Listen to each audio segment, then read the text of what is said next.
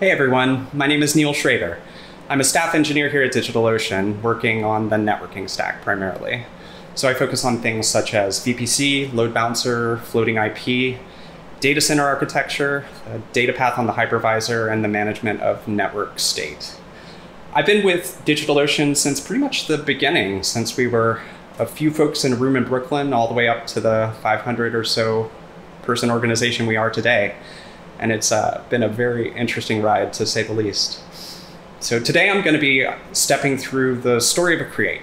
Basically, what happens when you request from our platform a droplet, either via the UI or the API. I'm going to focus on the API path today.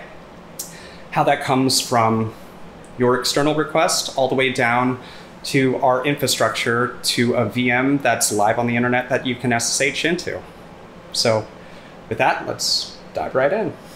So in order to initiate a request on our platform via the API, there are 4 required parameters that we need to be able to satisfy the request.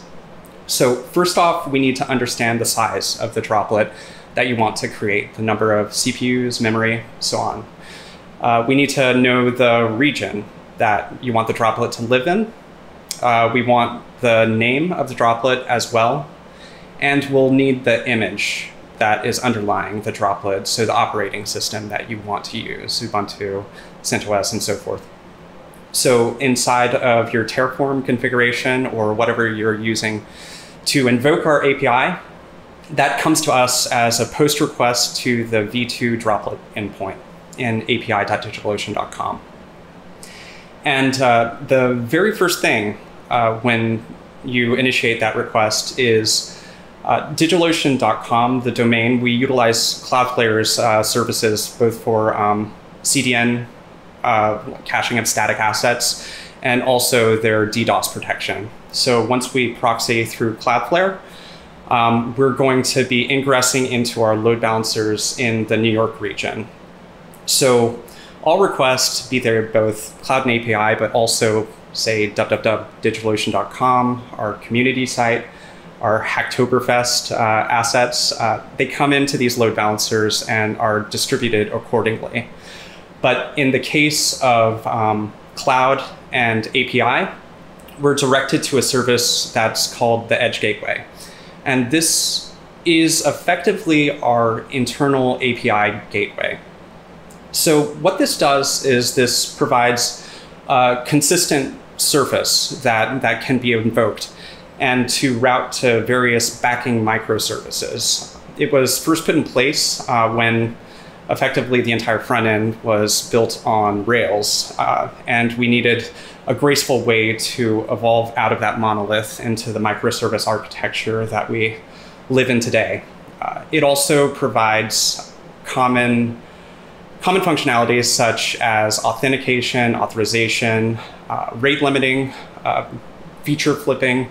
And so any request that comes in, if it is authorized, we get that in the header, and then it's passed back to the backing service that endpoint is going to satisfy. And in the case of v2 droplets, we're passed to a service called the Droplets Public API. And all this service does is effectively make a translation of the HTTP request that's incoming into a gRPC request, which is what we utilize to communicate between services here at DigitalOcean. And from there, that gRPC request is directed to a product service that's responsible for Droplet, and that is aptly named Droplet. So we have a very discrete definition of product services. So A product service isn't necessarily responsible for the creation of the infrastructure that underlies it. A product service is primarily focused on any sources of truth for the Droplet product itself. So for instance, is valid sizes that are available for droplets, regional availability, also ensuring that when a user requests a droplet, there aren't any overages in limits. For instance, if a user has too many droplets, and that also accounts for any in-flight request. The actual VM itself is a differing infrastructure service because not all VMs on DigitalOcean could necessarily be a droplet. Think, for instance, Kubernetes workers or DBAS instances, for instance. But so droplets' first responsibility when it gets this request is it does the validation of sizes. It drops a message on the bus to alert DigitalOcean at large that, hey, this create request has been initiated. And then after doing effectively that initial legwork, it's handed to a service called Harpoon. And Harpoon is the service that has the responsibility of orchestrating all of the things that are necessary for VM creation on our platform. And I'll focus on what happens in Harpoon here in a bit. So now I'll focus on Harpoon's concerns. So the first order of business is to be able to get the droplet service everything that it needs to be able to get back to the user. And namely, that's the droplet's identity, a droplet ID that is associated with this request, and also an event ID that's associated with the create so that it can keep appraised of whether it succeeded or failed. At this point, we can say, okay, user, we've kicked off the create, and it's completely asynchronous at this point for the success or failure of the creation of this VM. Harpoon now needs to have an understanding of where we're going to put this thing. And the service that's responsible for placement of VM and the selection of the server that the VM ultimately gets placed on is called Orca. And Orca is our scheduler. And it's responsible for effectively utilizing our resources and in tandem with an on-hypervisor service called Octopus, it also ensures that we have good in-hypervisor affinity as well as a well-placed workload inside of the data center itself, so that we aren't, for instance, stranding resources. And an example of some of the rules that dictate Orca's behavior are various administrative flags. There could be hypervisors that are known to be broken, that are currently being provisioned, that obviously shouldn't be placed on. And Cloud Apps can effectively dictate that, hey, don't utilize this hypervisor quite yet. It has ongoing work or something happening in the data center with it. From here, we look at available resources, so CPU, memory, disk. We also pay attention to the locality of VMs for users. For instance, do we have too many VMs located on the same machine? Like, we want that effectively spread out to avoid as many single points of failure as possible. We also have fleet boundaries, which is an internal representation of, say, differing hardware, so that we can logically split up the data center if we are utilizing it for a different purpose, say a different product, for example. And in older data centers, we also have some network boundaries that we need to pay attention to in placement so that we can ensure that we have connectivity. So once we have an idea of the hypervisor that we're going to land on, Harpoon now needs to invoke the IPAM service to be able to fetch the addresses that are associated with this droplet. And it will also invoke, if it exists inside of a VPC, the service that orchestrates the private network, the overlay. And we'll get into more networking concerns a bit later on in this talk. But once it has these details and has populated the metadata that's associated with this droplet, it's now able to invoke a regional service called hyperkraken, which fronts the on-hypervisor service called HVD. Now, HVD is the first actual hypervisor service that we're going to be discussing today. And it deals in discrete events that impact VM operations. So say power on, power off, resize, the pulling of the image. All of these concerns are effectively discrete idempotent actions that it's responsible for making happen on a bit more of a granular sense, so that, say, if it gets restarted, it can continue the create event successfully, or whatever event it happens to be dealing with, be it a migrate, a destroy, so on and so forth. Hyperkraken is responsible for fuzzing that business logic up to Harpoon, because Harpoon doesn't need to necessarily know every single step that's responsible for the bring up and bring down of a VM.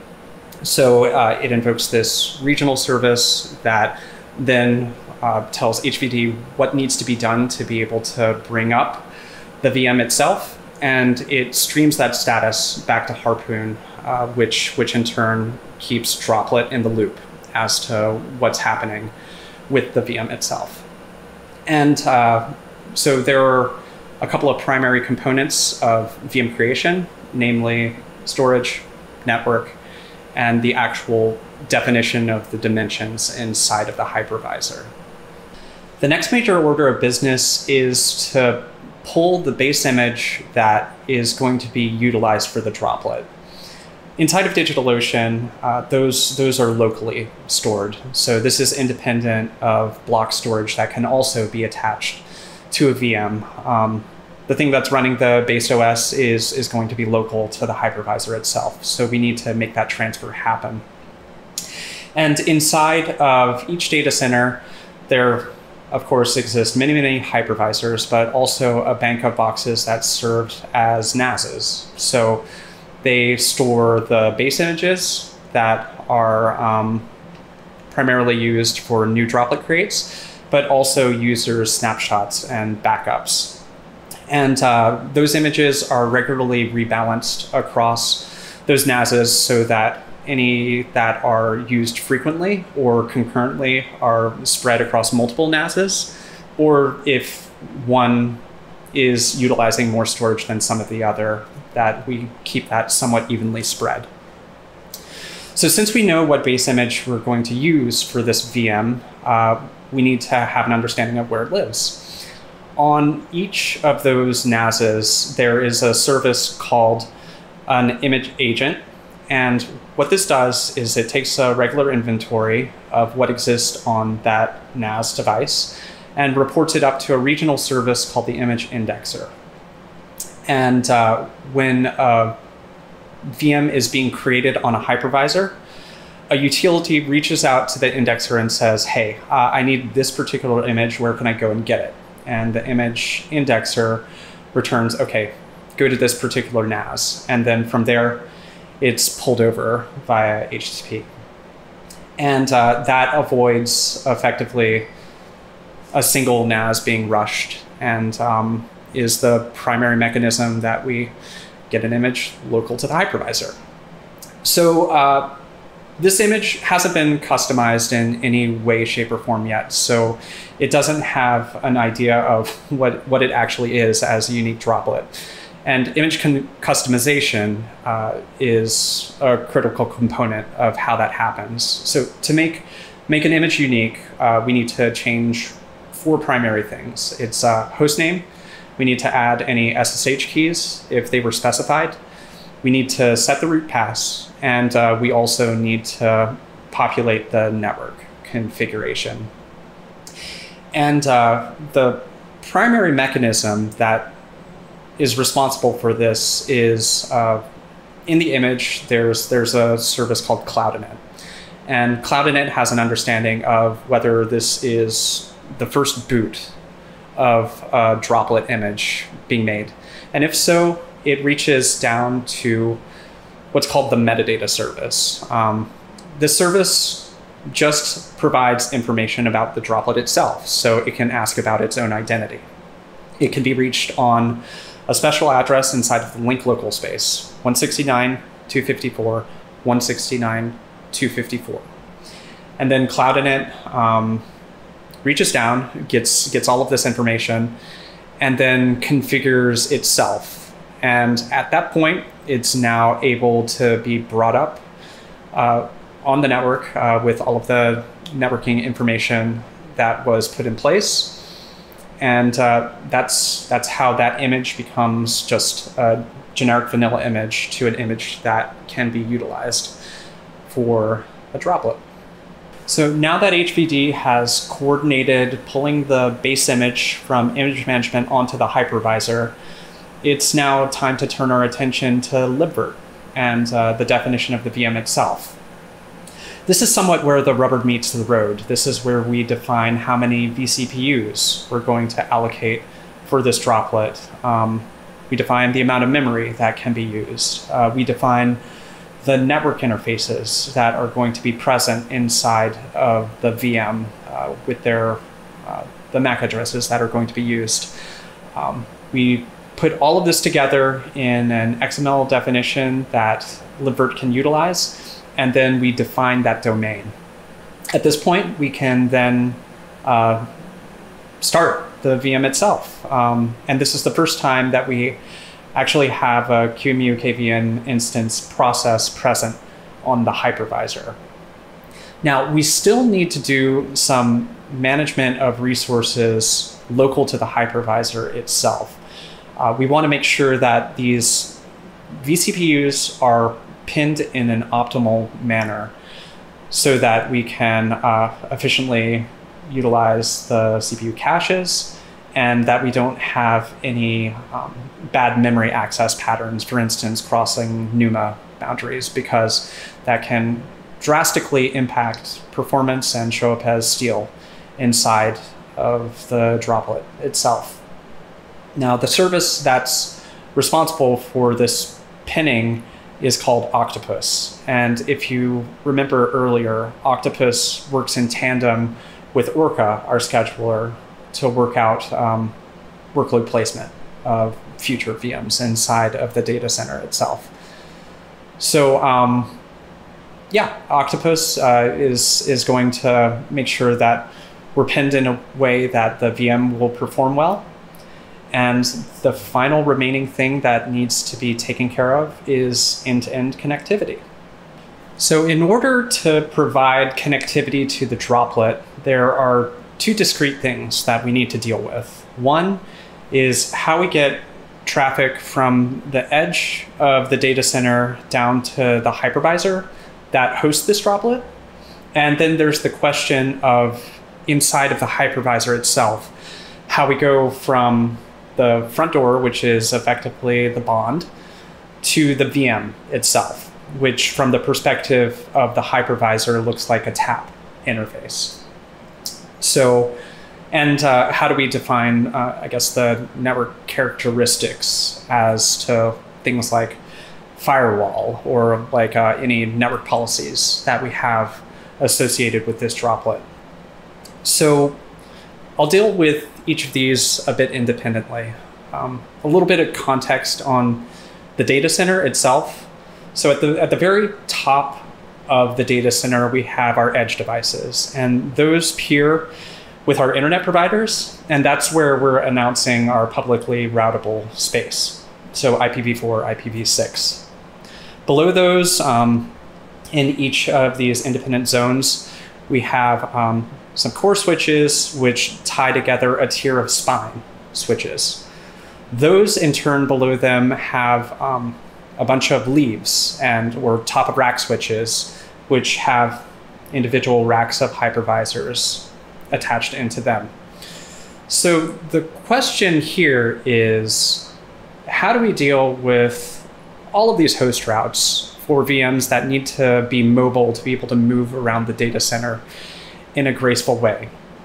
And the way that we deal with this in our routed design is utilizing MPLS. So above the top of rack switch, imagine it kind of as like almost an overlay, as it were. MPLS works by associating a label on top of the Ethernet frame itself. And what this allows us to do is make it so that the gear up there doesn't necessarily have to inspect the IP header to have an understanding of where this particular frame needs to go. It can look at that label and to be able to get it generally where it needs to go, like to the appropriate top of rack.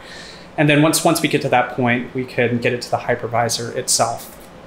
And so on each hypervisor, we have a peering relationship with its top of rack to be able to announce its loopback address, or the address in which it's known, to the data center itself.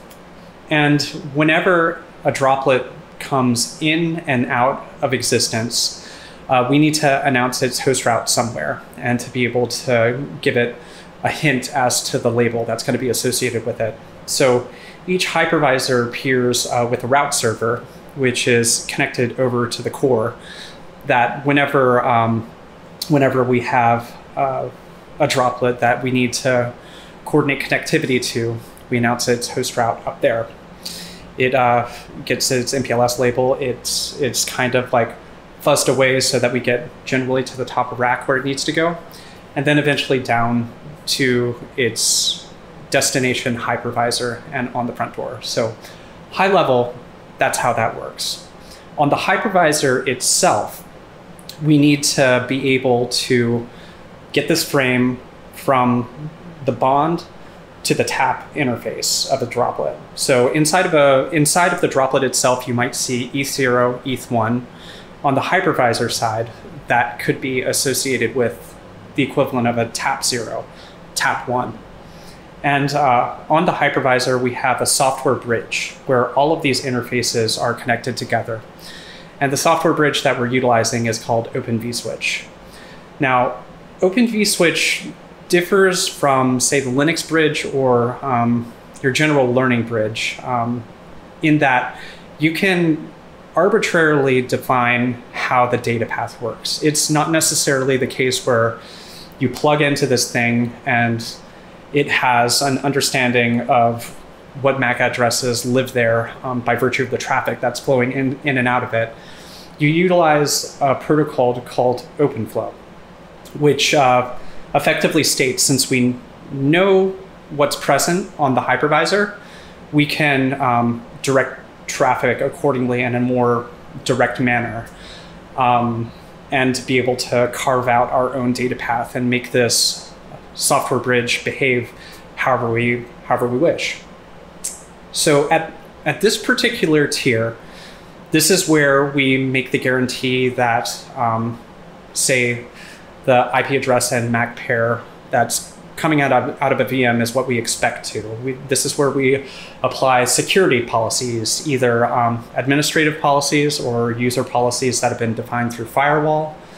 We define natting policies to be able to make, say, floating IP work, and also coordinate overlay networks for VPC or private connectivity. And so all of this is defined inside of this bridge itself.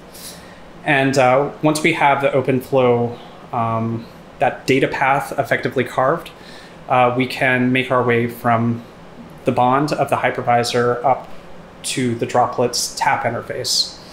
Now, in practice, how this is all orchestrated is continuing along in the HVD VM create path. We attach in the tap interface to Open vSwitch, and then we gather all of the network state that we need to be able to define that data path. And we invoke another hypervisor local service called hvflowd. And hvflowd takes this big network struct and translates that into the necessary OpenFlow to be able to configure the software bridge, to be able to guide that path from bond to tap. And it also coordinates the announcement of that host route so that we can get from the edge over to the top of rack, down to the hypervisor, and finally back up to the VM itself. And then from there, you should have a pinging droplet. Now it's just a matter of reporting success. So at this point, HVD has effectively completed the VM creation process. And it's been streaming its status of this particular job back to hyperkraken, which in turn is reporting back its status to Harpoon. And so HVD, having been convinced of the success of this operation, informs hyperkraken, and hyperkraken in turn informs Harpoon that it has successfully finished. Harpoon does a little bit of record keeping to be able to mark this event as success and to signal that on a compute bus that the Droplet service is listening to.